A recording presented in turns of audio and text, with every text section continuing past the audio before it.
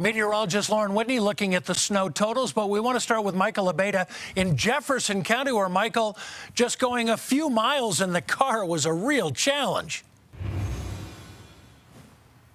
Conditions right now vary depending on where you're driving, and the main roads are pretty much clear, but on the side roads, it's a totally different story.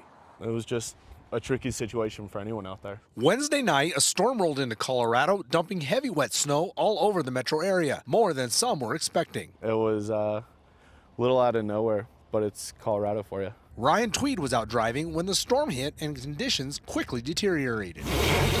He saw this car get stuck and decided to get out and help, even though he was wearing shorts. You wear what's ever comfortable, regardless of the weather, and you know, the weather almost adapts to you. He was on the roads until early Thursday morning, and he too eventually got stuck. But he wasn't alone. From Aurora to Morrison, motorists had to dig themselves out from several inches of snow. Even this U.S. mail truck got caught up.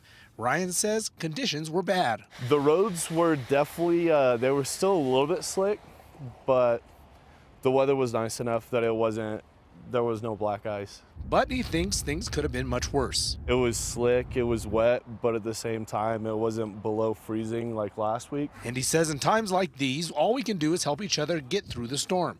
He says it's the Colorado way. We're all out in this together, you know? You got to take care of your neighbors. Now, the main roads, while clear, are still wet, and it's going to get colder tonight, which means it's likely that they're going to freeze. So if you're headed out, make sure and take your time. In Jeffco, Michael Abeyta, covering Colorado First.